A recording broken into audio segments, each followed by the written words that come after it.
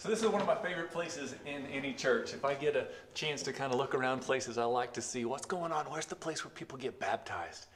And so here at Northeast Baptist Church, this is the baptistry, and it's kind of needed a fresh coat of paint. So getting some paint going because we get to celebrate baptisms. We get to see, someone saying, my life is in Christ. So I'm buried with him in baptism, raised to walk a brand new life. So remember when Christ was about to go up to heaven, he gives words to his disciples. He says, all authority in heaven and on earth is given to me. What are you going to do with all that authority, Jesus? He gives his disciples a command. Go make disciples. Go make disciples and make disciples. And then when they become disciples, when they trust in our Father in heaven, you baptize them in the name of the Father and the Son and the Holy Spirit. So, have you been baptized? Have you trusted Christ?